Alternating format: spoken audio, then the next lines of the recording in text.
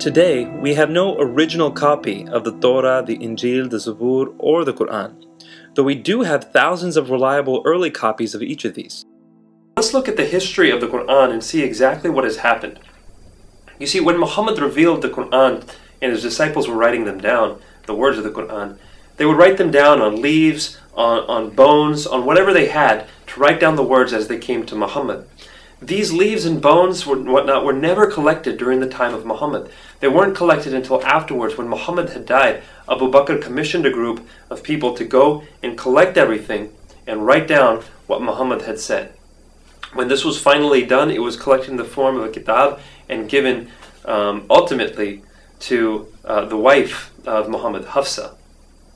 Later, during Uthman's time, the Qur'an was recalled and re-edited and put back together because people were beginning to read the Qur'an differently. There were different variations that were happening throughout the Muslim world. And that is when everything was recollected, recopied, and the Qur'an, all of its manuscripts, were entirely burnt and destroyed. And just the one that was copied into 5, some say 7 or 10 copies, and sent throughout the Muslim world. It is sometimes claimed that one or another of the ancient Qur'ans found in Samarkand and Topkapi are Uthman's copy with his blood still on them.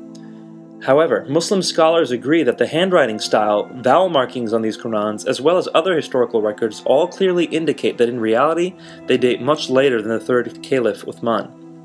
Currently, the earliest existing manuscript fragments of the Qur'an date to almost 70 years after Muhammad's death.